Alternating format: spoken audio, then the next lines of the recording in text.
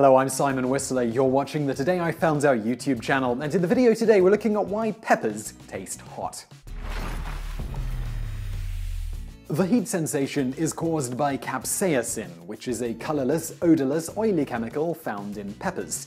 Capsaicin binds with certain sensory neurons, which then more or less trick your body into thinking that it is being burned or at least experiencing excessive amounts of heat in the area that the capsaicin comes into contact with, even though no actual physical burning is occurring. Specifically, what is going on is that the capsaicin is binding to the vanilloid receptor, VR1, which is a member of the superfamily TRP ion channel and thus is referred to as TRPV1. By binding to the VR1 receptor, the capsaicin molecule will produce the same sensation that normal heat will produce when activating the TRP receptors. Thus your mouth feels really hot even though it's not.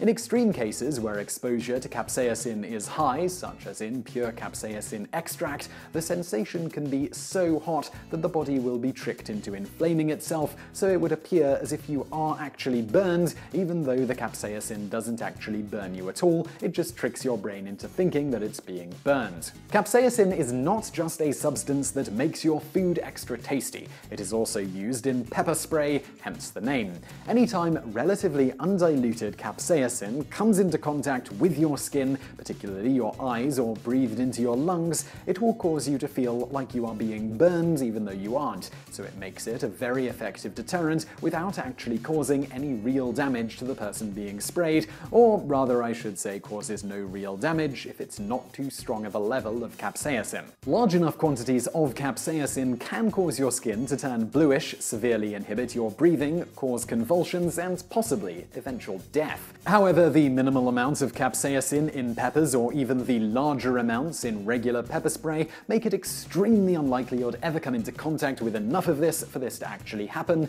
unless someone sprayed law enforcement grade pepper spray directly down your throat or something. Most of the capsaicin in peppers tends to be centered around the seeds themselves. This is a defense mechanism that the plants use to keep fungus, animals, and bugs that would destroy the seeds from wanting to eat the peppers. One of the animals that capsaicin has no effect on is birds. Birds also can't really chew the seeds, thus when the birds eat the fruit and then pass the seeds through their digestive tracts, they deposit them all over the place along with some nice fertilizing feces. Humans are about the only animals that eat peppers that actually do tend to destroy the seeds through mashing them with our teeth. Almost all other animals, fungi, bugs that would destroy the seeds are repelled by the capsaicin. Now, as to why mint tastes cold. This is similar to what's happening with peppers and capsaicin. A chemical in mint, menthol, tricks the brain into thinking that the area the menthol is applied to is cold.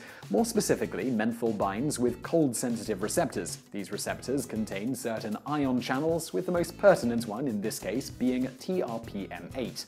The menthol makes these much more sensitive than normal, which makes your brain think that you are feeling a cold sensation, when in fact everything is more or less the same temperature as before.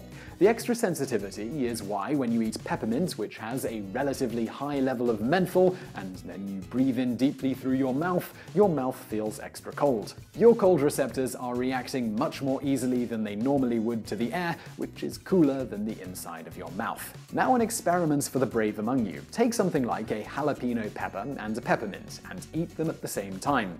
Does the hot or cold win out? Do they cancel each other out, or do you feel both at the same time? Do report back to us in the comments below. So I really hope you enjoyed that video. If you did, please do give us a thumbs up below and don't forget to talk to us in the comments. Also, if you enjoyed this video, check out some of our other videos over there on the right, and thank you for watching.